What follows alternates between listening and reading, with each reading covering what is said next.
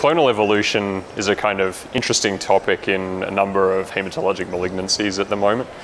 In CLL, it's known that patients can often have subclonal mutations in important genes like TP53, and that the importance of that is that if you don't detect these mutations, you treat a patient with chemotherapy, these mutations tend to be the predominant clone at relapse. So what happens is there's selective pressure of therapy. The cells that are chemotherapy resistant, i.e. those with a TP53 mutation, survive, and then those clones expand and cause a relapse. This is important because we now have therapies that act in a TP53 independent manner, like Ibrutinib and Venetoclax. It's also been shown that there are cytogenetic subgroups in addition to subgroups that can be determined by gene sequencing, and that patients who get chemotherapy who didn't originally have, for example, a 17p deletion can relapse with 17p deletion. So with patients who are treated with Ibrutinib, even though patients with 17p deletion do well initially, they're at higher risk of relapse.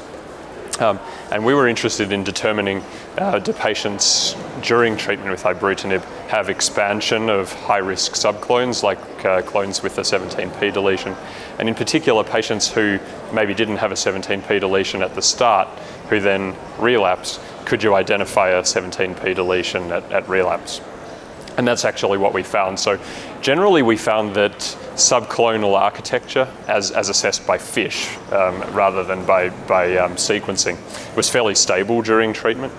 But at relapse, patients who didn't have 17p deletion initially often had 17p deletion detected.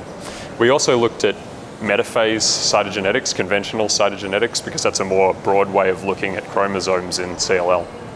And we found that patients who had karyotype complexity, which is a known risk factor for relapse during Ibrutinib therapy, who progressed during therapy, they often had evolution of the cytogenetic abnormalities. So one patient, for example, had 17 new abnormalities detected on chromosomal analysis at progression, and there were patients who also had sort of notable clonal evolution at progression. So it's just interesting because I think, first of all, I think that a number of patients probably have low-level 17p deletion that's not detected by FISH, because you have to have at least 5% of cells with the 17p deletion to be able to detect it.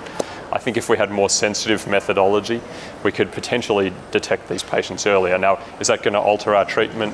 Well, perhaps not, but it may be in the future with combination therapies and things that are coming through. These might be another group of patients to specifically target for those treatments.